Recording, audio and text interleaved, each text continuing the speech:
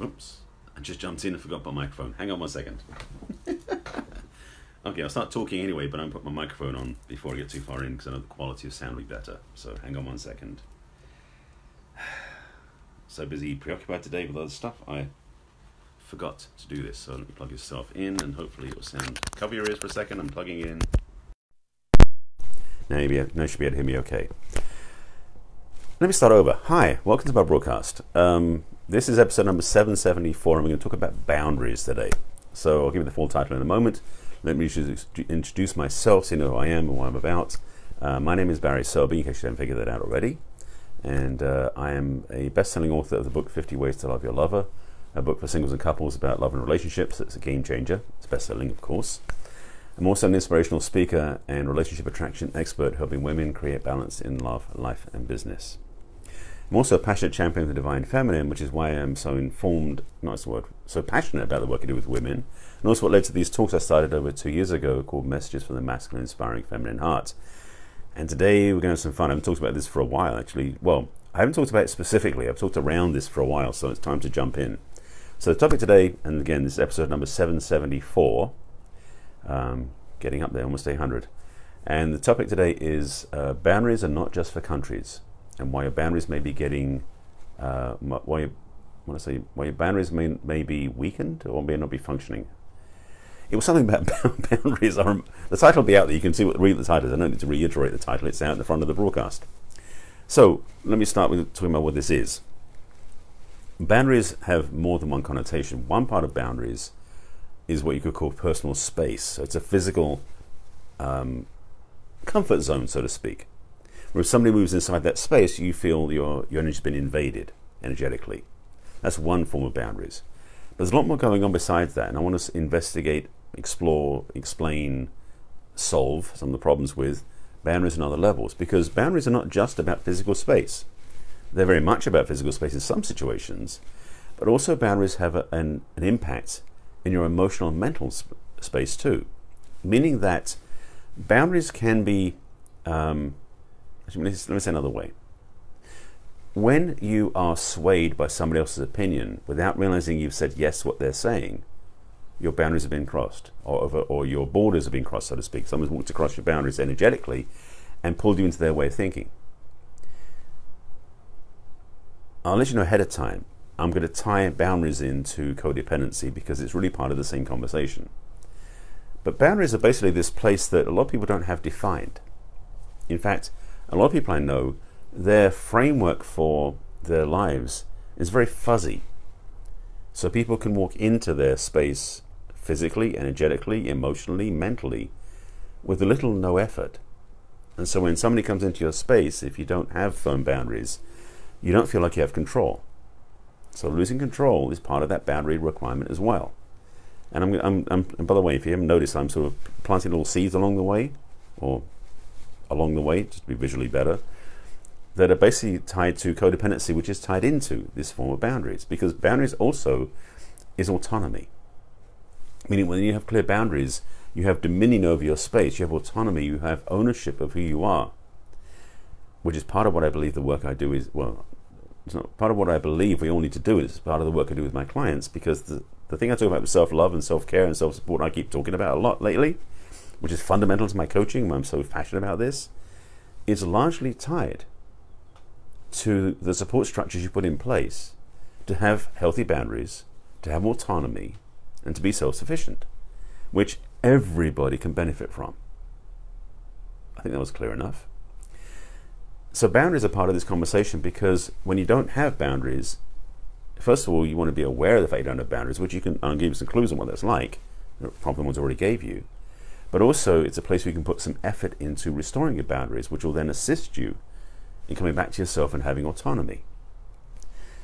So first of all, a lack of boundaries, as I said, is a kind of a fuzzy experience, which is not exactly a technical term, maybe it is a technical term, but having fuzzy boundaries is a place where you find yourself being wishy-washy, so to speak. People who don't have decisive action plans, where they're very floppy in what they're thinking. Sort of flip-flopping is the term they used in politics, I know, for a while. I don't mean being unattached or being flexible. That's not what I'm talking about here. What I'm speaking about is having a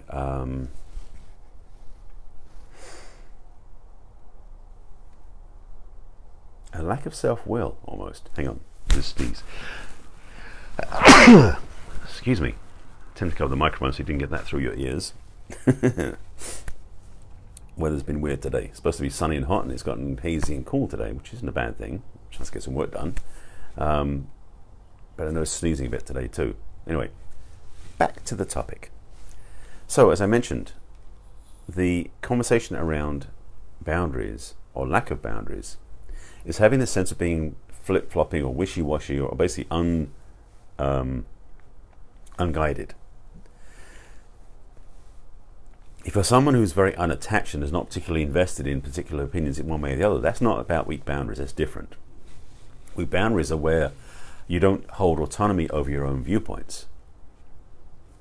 Where you don't have autonomy over your own, I won't say beliefs, but philosophies that you get easily swayed by other people.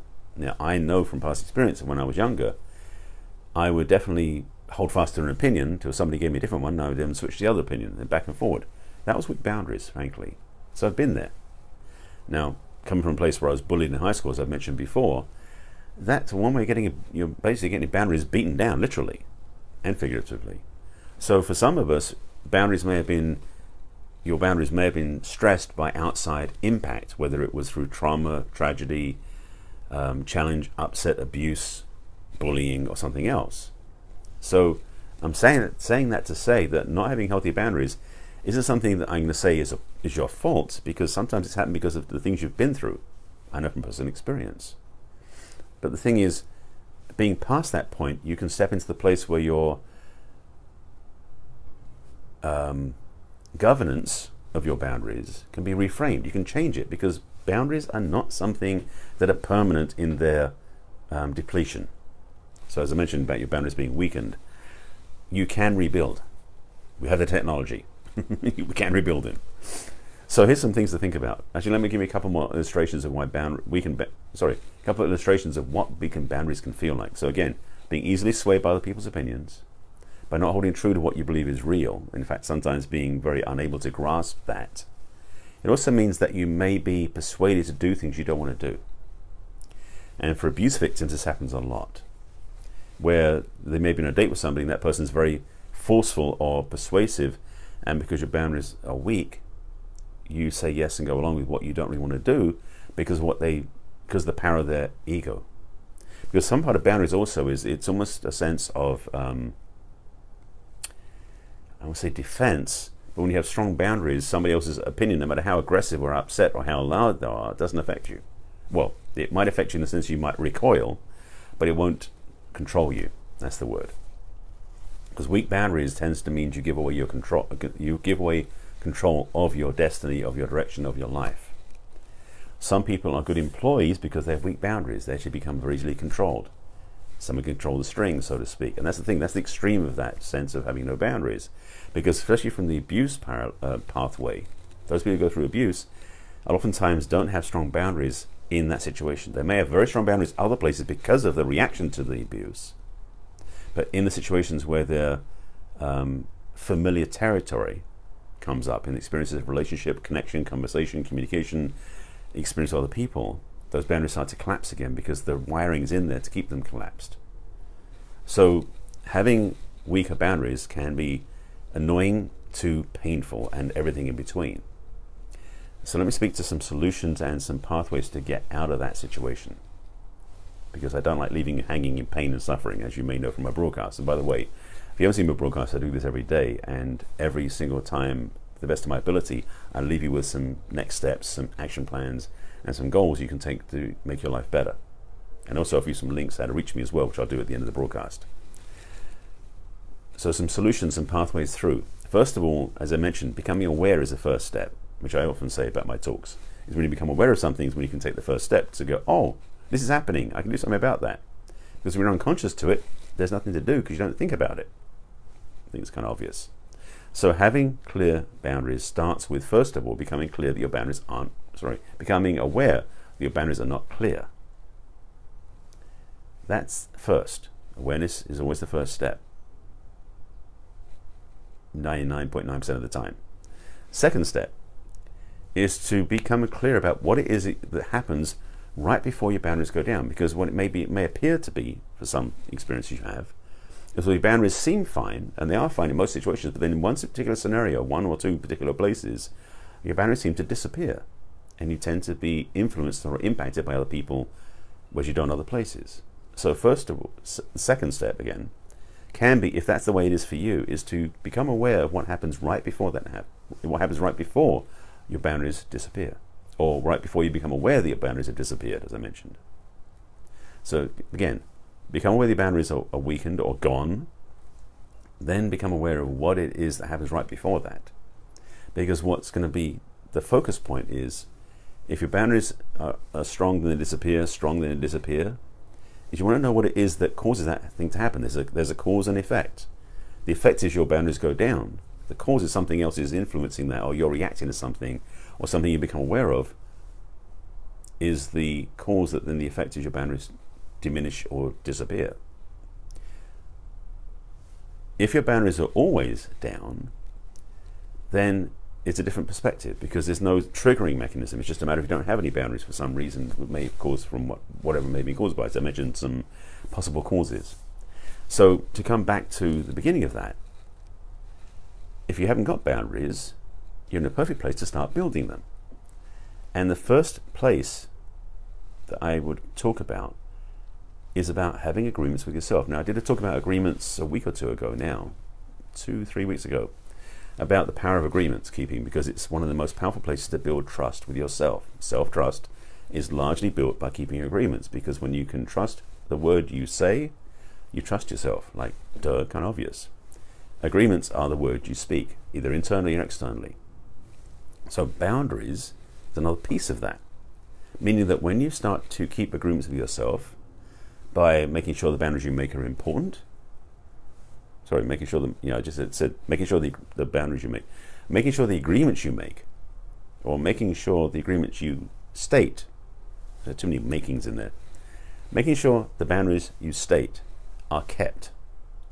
And particularly the ones with yourself is the first place you want to start doing this, because you do agreements with yourself anytime, because you don't need other people around.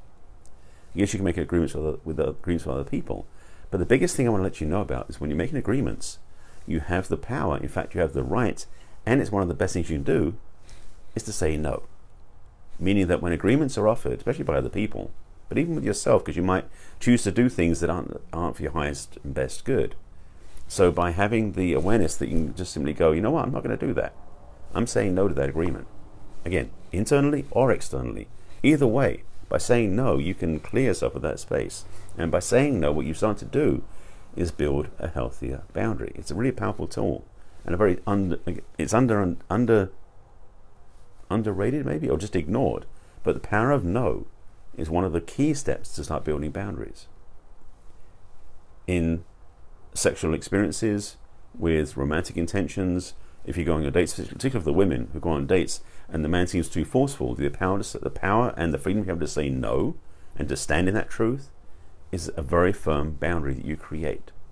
So that's one of the keys to rebuilding boundaries, is to have the ability to say no. Actually, it's two: to say no, and also to make new agreements, and to have agreements that you keep, because it builds self-trust. And agreement keeping that creates self-trust also assists in having your boundaries be restored.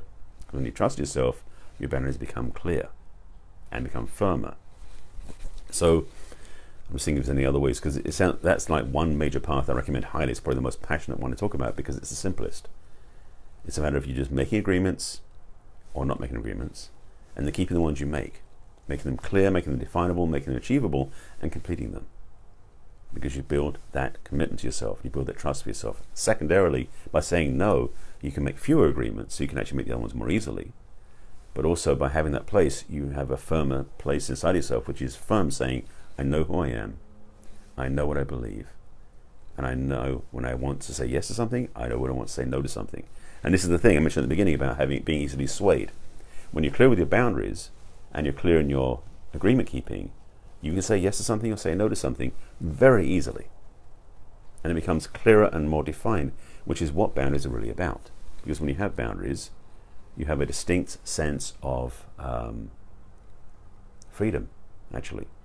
It's kind of this thing about how sometimes, what is it, discipline is freedom, commitment is freedom, one of those things.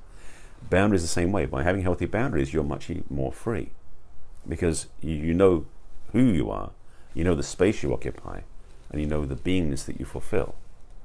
Boundaries are actually very powerful, but they're interwoven with the idea about trust and agreements as well, as I mentioned. And I'm just also padding to see if I can remember something else that fits this. I haven't had any other downloads about what also creates healthy boundaries. Let me sit for a moment.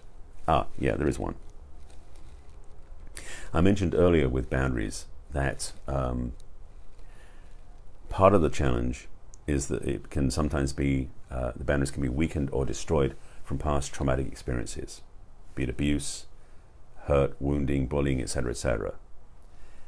If those experiences were what caused your boundaries to be depleted or removed or destroyed, getting support or doing the work to heal those past wounds is one of the best ways to help yourself rebuild your boundaries. Because there's an association between the past wound and the weakened boundary that until you get rid of the past wound, the boundary can't be restored fully.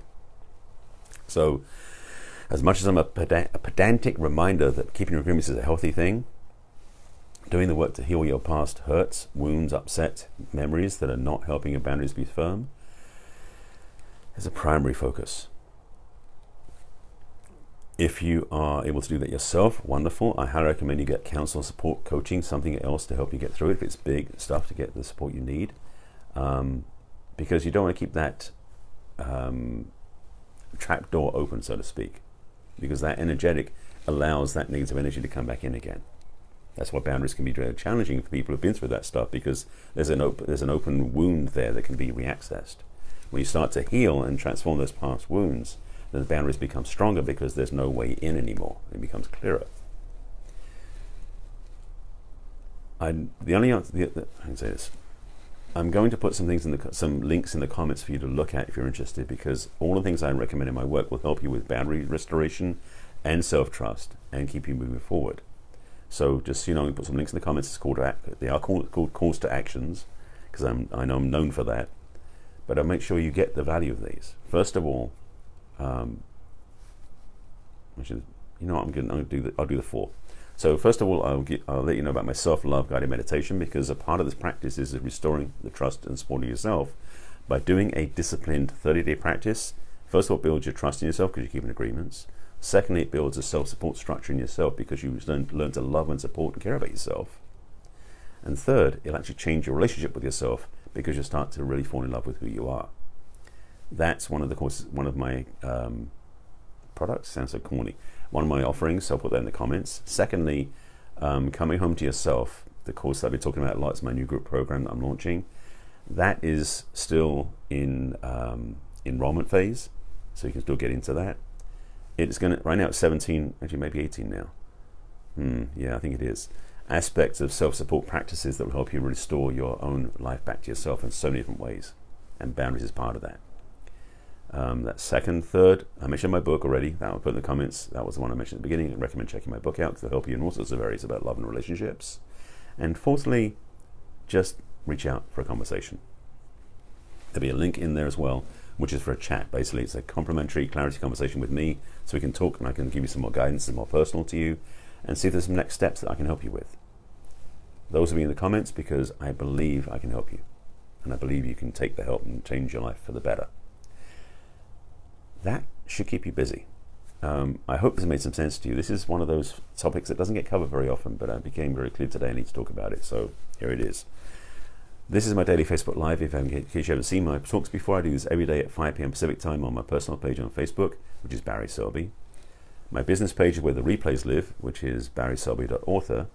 And also I have a YouTube channel. By the way, my business page, please like the page. My YouTube channel, which is Barry Selby also, please subscribe to my channel. There's a playlist on there called Messages from the Masculine, and on there you can find all the replays. You can search through them more easily on YouTube than you can on Facebook, just to be honest. And all my almost 800 broadcasts are there as well. So I think that makes sense, and I've given you enough to keep work on. This is a big piece of the puzzle, as you may have realized. I may talk about this a bit more because it's such a fundamental piece about being healthy in the world and healthy in your own life, that I'm clear that you take this one on, it will change your life for the better. With that, I thank you for watching. I hope it's got some value. Any questions, thoughts, comments, etc., please put them below and I'll respond when I sign off. If you want to share it with somebody, feel free to do that as well. And I hope it's been of value to you. If you have any questions, please let me know. I am here to support you. That's my calling, my service, my work. And I invite you to take care of yourself. I will see you again tomorrow, same time, same channel. And take care. I'll see you soon. Bye.